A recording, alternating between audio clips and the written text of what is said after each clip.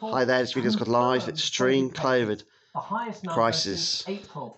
2023 are primarily being treated for something else. But if UK we 23. track back through the pandemic, you can see the number of COVID patients was far higher last winter and 10 times bigger at the peak in early 2021.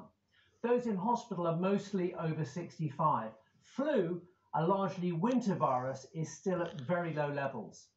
24 million people in the UK are eligible for a COVID booster and 35 million for a flu vaccine.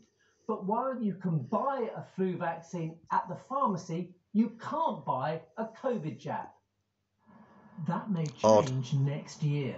US company Moderna is hoping to make its COVID jab available privately. In the US, it costs £100 a dose. And there's another change coming. Alright. For now, you have to have your COVID and flu jabs separately.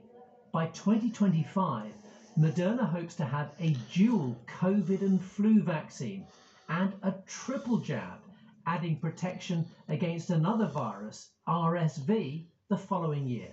Nobody wants to get 2, 3, 4 shots every winter.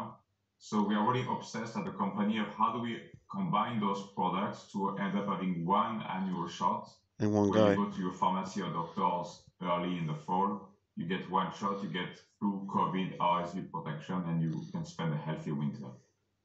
Next month, scientists will begin sending out more than 30,000 lateral flow tests a week to selected households so that they can keep an eye on COVID levels in the community. Tina. There you go, guys. This is good news. I hope you like this video. Please subscribe to Sunday Jones. It's a video. Bye.